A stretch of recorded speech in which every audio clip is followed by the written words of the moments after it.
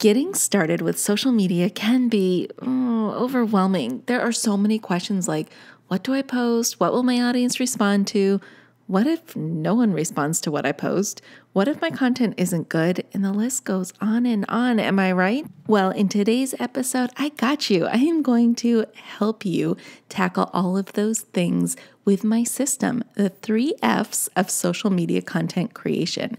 Episode 152 starts right now. Hey there, welcome to the Lora Shipman Show. We hang out here weekly to talk about things like social media, entrepreneurship, marketing, tools, strategies, tips, and it all starts right now. Hey there, before we get started with the show, I just want to share my passion with you.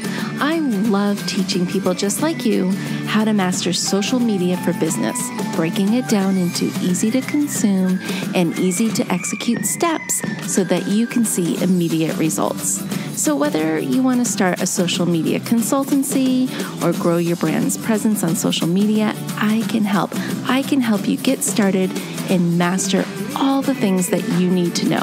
So I want you to go over to my website. It is filled with resources, tools, tips, and courses.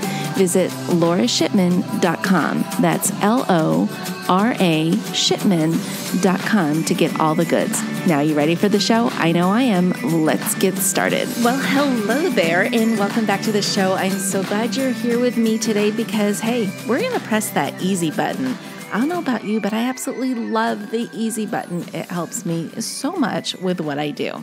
So I definitely take that easy button whenever possible. And for me, the easy button usually looks like a system or a template or something that is easy to execute, which in turn makes my job and my day-to-day life a lot easier to accomplish.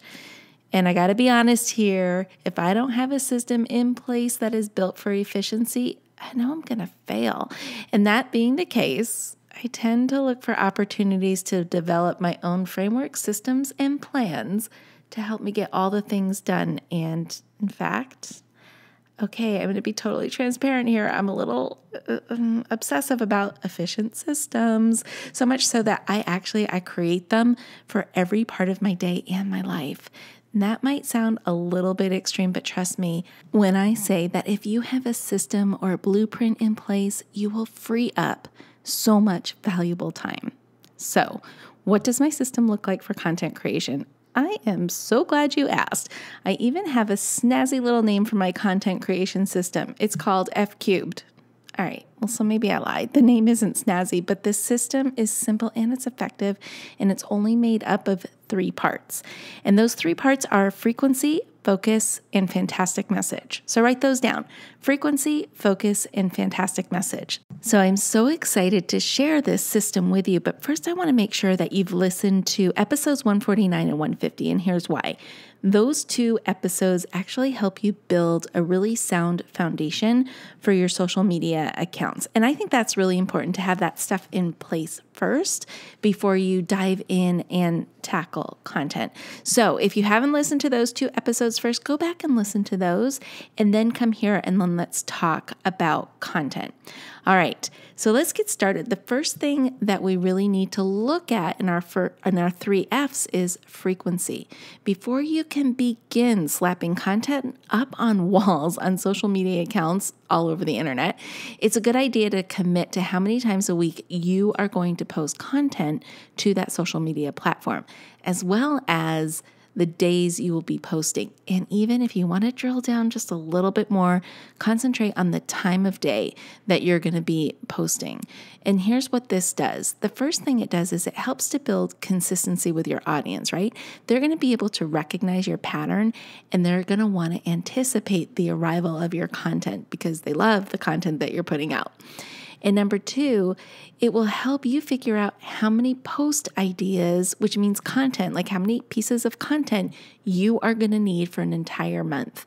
So if you've been hanging around here for a while, you know that I am an absolute huge fan of batching content, so much so that you guessed it, I created a system for it called Batch and Slay. And that is a system for another day and another podcast. So let's focus on what we're going to talk about today. And the word focus is the first part of our framework. And I believe it is the foundation to creating a social media content strategy that is effective. If you've heard me speak before, you know that I'm all about focused content. I truly believe if you deliver a focused message or focused content, you will hit your plans that you have set for your business more easily. And here's what I mean. I want to take a look at retailers and how they create focused campaigns and think about your business as I take you through this, because I think it'll make a lot of sense. And then I'm also going to ruin retailing for you when you hear what happens. So back in the day, I used to work in the corporate offices of one of the biggest sunglass retailers in the world. And the systems they had in place for doing things were amazing.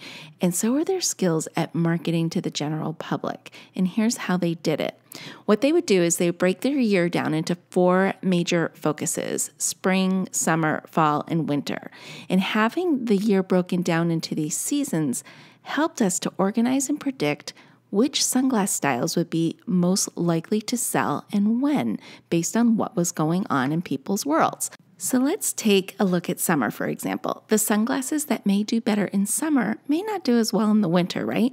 So during the summer, you'll mostly want like these performance sunglasses that help with glare and sports styles that hug your face so that you can enjoy water sports like boating and water skiing and jet skiing, all that stuff. You don't have to worry about them falling in the water. So based on the assumptions we made about people wearing sunglasses in summer, we would select styles we wanted to sell during the summer months and focus only on those styles.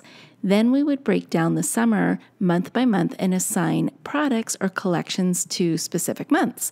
So in a sense, if you think of it this way, each month of the summer had its own, and I'm doing air quotes here, superhero, a brand, a collection, or a product that could save the day by solving a common problem of the season. So once we had our product focus in place, that meant our marketing messages and the artwork and the micro messages that you find throughout the store all had to be on point, saying not necessarily the same thing, but the same vein of message. So this type of strategy not only kept the business focused on what we were intending to do, selling certain brands and styles and functionality sunglasses, but it also kept our customers focused, and it positioned us as the authority and the leader in the space that we were currently active in. So do the same thing with your business. Break your business down into main focuses and claim your authority by sending a clear message each month. I don't know if you know this or not, but people need to hear the same message 7 to 12 times before they actually begin to hear it, before it actually embeds in their brain. So think about this for a second.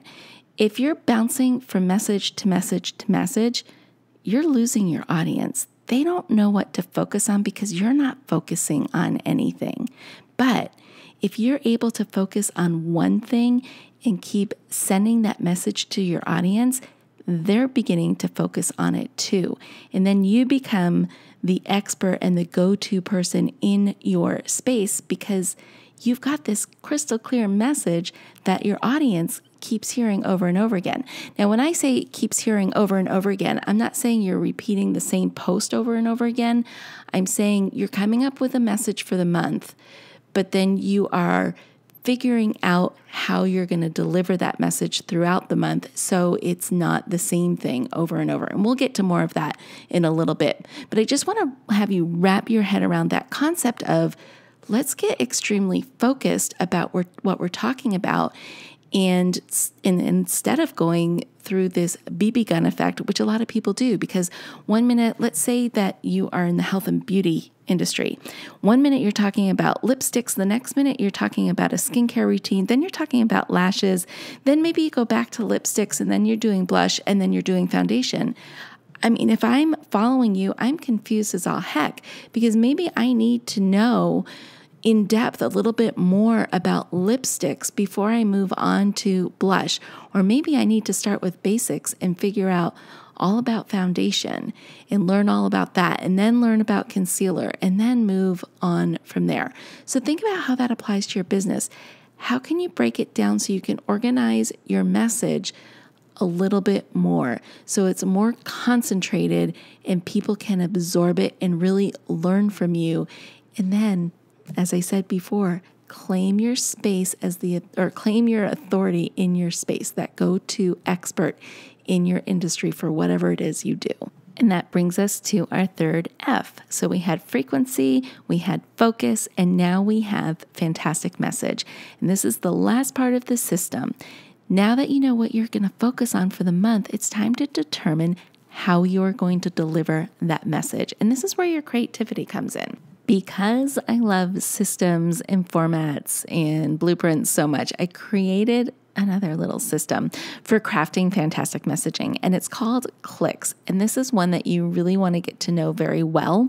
I'm going to go over it really briefly here, but what I want you to do is go back to episode 136, and it's 6 things you need to craft amazing social media content. It's a must listen, but I'm going to just drop this really quickly here so you understand what Clicks means, and you'll get the details in that one episode. So Clicks. The first C is creating captivating media. So that's like your images, your videos, all of those things. The next thing in the acronym is L, which is likable content. The next part is I, which is an irresistible hook. The C is clear call to action.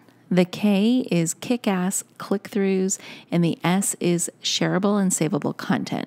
So when you put all that together, it spells out clicks, and that's basically what we want people to do, is we want them to click on something so that we can get to know them and also nurture them later.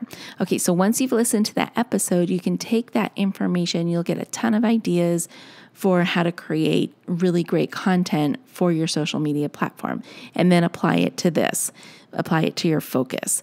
And then throughout the month, what you're going to do is you're going to take that clicks information, and then you're going to use different types of posts to reach your audience. So the first one is educational posts. So you're going to teach your audience how to maybe best use your product or service, or show them how your product actually solves a problem, or educate your audience on proven results. The next type of content you can use is inspirational posts. Try inspiring your audience with content related to your industry and business. So for an example, I use best practices as inspirational quotes for my audience, and they actually get a lot of traction. Here's an example of one, and I'm doing air quotes because it's a quote that I wrote. Know your audience intimately. When you do, you will always provide them with what they need at the exact time they need it. It's just a little Lora-ism that sheds some light on some best practices when it comes to social media. So get creative and start thinking about things that you say on the regular, things that are maybe your little isms that you can share with the world that will make an impact. Okay, the next type of post you want to look at are entertaining posts. So think of ways you can deliver your message while entertaining your audience. So it can be, maybe you can tell a story that highlights your product or service, or you can show your audience behind the scenes of you putting together your product or service, create videos of people using it, or even just share a testimonial. All of those things are really entertaining to people. They love seeing that stuff, especially the stuff that goes on behind the scenes. It's a lot of fun. The next type of post that you might want to explore is a post that rewards people. And I think people forget to do this. Give your audience a reason to keep showing up on your social media platforms. So think about a free sample or a free trial that you can give to them, a free download, or maybe even a coupon that they can use towards a future purchase. All that stuff really works. It's very valuable. People love it. And then you have those things, and then just rinse and repeat each month as you go through my 3 Fs. So that's how I create content that both my audience and my business loves. So now you have some homework, and your homework is this. Listen to episodes 149 and 150 if you haven't listened to them already. It's going to teach you how to build a strong social media foundation. Then after this episode, go back and listen to episode 136. Things you need to craft amazing social media content. That's the title. So that's it for this episode. I hope you enjoyed it. I hope you have some ideas swirling around in your head that you can use to create focused content for your account and for your audience. All right, so that's it for this episode. Thank you so much for joining me as always. And until next time, my friends, stay safe, stay healthy, and stay social. Hey there, I just want to say thank you for spending time with me here today. I know your time is super valuable, which is why I am dedicated to providing lots of usable, actionable information in the shortest amount of time possible. Before you go, please don't forget to hit that subscribe button so you don't miss a future episode. And if you have ideas or topics you would like me to cover in an upcoming show, let me know about it in the comment section provided.